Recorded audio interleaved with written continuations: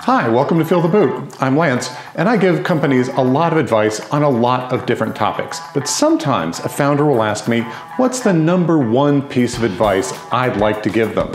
And I always say the same thing: stay due diligence ready. Feel the Boot is devoted to providing advice to startups and founders. If that's you, I hope you find this helpful. If you know someone else who needs that kind of help, I hope you'll share it with them. I provide a lot of face-to-face advice, but that doesn't scale well, and that's why I started this YouTube channel.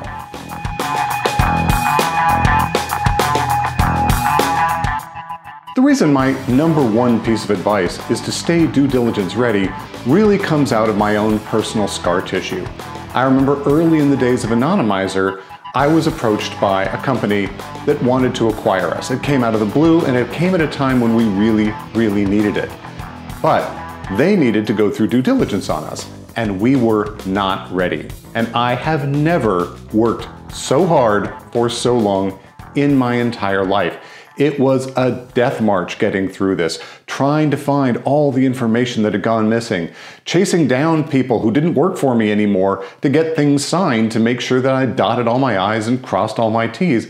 It was completely ridiculous, and the amount of pain was off the charts, and it simply didn't have to be. In fact, that deal never did happen, but I kept the company due diligence ready from then on. And when we finally did sell, we were ready. It was not a huge amount of work to get everything together and provide the information to the acquirer because we've been keeping it together the whole time. Now, as I started thinking through this episode, I realized that things were quickly getting out of control. The number of things to keep track of to stay due diligence ready got completely out of control. If I try to cover all of them in this video, this will be a monster. So if you want all the details, you're going to want to go to the blog. But here, I'm going to hit on the high points. The real punchline here is it's much easier to stay due diligence ready than it is to get due diligence ready. It's all about having your ducks in a row, making sure you have all of the information that anyone doing due diligence might want to have at your fingertips, putting together a system that makes sure that it's organized, that you can find everything, that you have records of all of that information, and have put in place processes to make sure that you're keeping up with all of that information. And then when someone asks, you just have to hand it over. It's already right there, as opposed to trying to pull it together from thousands of different folders and files and archives and backups and wherever else it may have disappeared to. The first thing you're going to want to make sure you have really carefully documented is investors and equity. So anyone who has bought stock, anyone who's been issued founder shares, anyone who's got options from your options plan, or people who have convertible debt, people who've given you investments through a convertible note or maybe a safe. Another key category of information is human resources stuff, everything about everyone who works in the company. Foremost of this is employment agreements, and they are incredibly important. You want to make sure that you always have employment agreements with everyone who's working with you. If you're working with a contractor, you need a formal contracting arrangement with them. Along with all those employment agreements, you need to make sure that you have intellectual property agreements nailed down as well. So anyone who's been involved in any way with your company, particularly involved in developing your solutions, needs to have signed an intellectual property assignment. It has to be crystal clear that you actually own everything that you're using to run the company. And while we're talking about intellectual property, you want to document that. Any trade secrets that you've created, any intellectual property that you've developed that you need to protect, any copyrights, trademarks, patents, make sure that you've got all of those easily to hand. So when someone asks you, what is the intellectual property in the company, you can tell them quickly. Contracts are probably the biggest problem I ran into, because every material contract, anything more than just a trivial transaction, you're going to need to have the actual contract saved somewhere that you can find it and go refer to it and show it to your investors.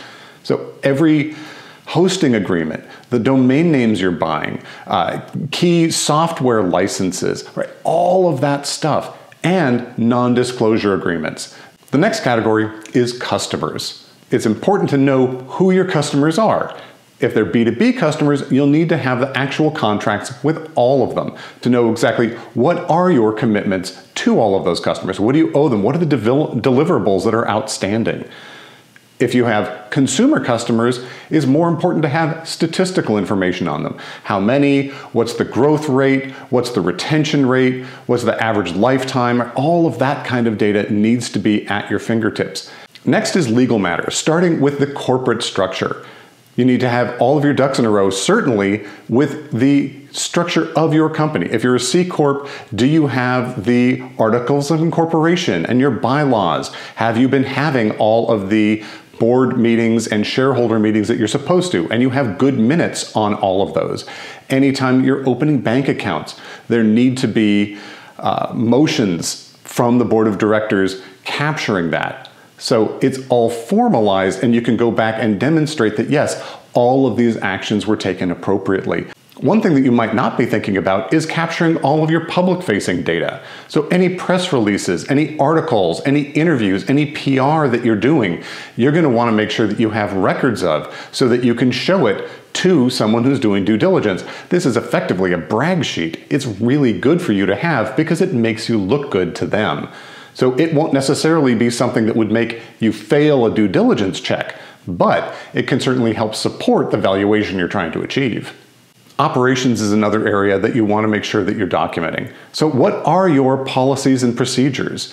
What kind of documentation are you putting out to your employees about how they do things? What are the privacy policies, the harassment policies? Those should exist and be in place and have evidence that people have seen them. Right? You want people to acknowledge that they have received those, and that should be in your records. And then you want to document everything that you have, all your assets. Do you have leases on property? Are you renting furniture? Do you have physical assets that may be depreciating? And then of course there's IT assets. You've got computers and laptops and software and all the software licenses that are involved. Business information is another key area, particularly financial information, making sure that you've got all of your financial statements historically going back as far as the company's existed. Audited is great, but usually not necessary. And also any financial projections you're making. You're going to want to create some kind of a data room to hold all of this. Someplace an investor who's signed a non-disclosure agreement can go to see all of this information organized in one place. I'd encourage you to actually set that up far in advance because it's a great place for you to keep all this information.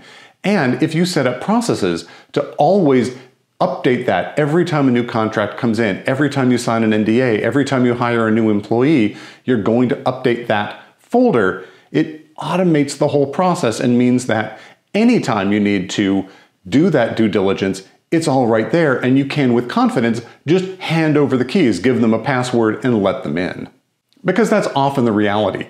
We're thinking, I'm going to know a year in advance that I'm going to need due diligence because I know when I need investment or I'm not planning on selling the company. But it's often the case that something comes up opportunistically. There's some company you want to acquire and you need to raise funds quickly. Or you're burning through funds more quickly than you thought and you need to get a new round going right now. Or someone comes out of the blue and offers you more money than you ever thought you'd see and says, hey, we want to buy your company, show us the stuff. And now you're scrambling, which is where we were. If we'd had everything in place, we could have just opened the doors and showed it to them. And that would have made things so much easier. So there's a lot of things to be keeping track of. The key is to start as early as possible so the pile that you need to work through is as small as possible. Maybe start chipping these things off one category at a time until you get everything up to speed. But make sure that once you get a category complete, it never backslides. Put those processes in as soon as you finish capturing things so you can put that one to bed and move on to that next category. Everyone who's doing due diligence wants something slightly different. So my list is not going to be the perfect list or utterly comprehensive. I encourage you to go out and look at some of the other publicly available due diligence checklists, which investors often use to see what other kinds of things people may be looking for and see if those are things you want to start capturing now to be even more prepared. Thanks for watching this episode. I hope you found it interesting and useful, and if so, please like and subscribe. Then click the bell icon to be notified each time new episodes become available. We upload new content every other week.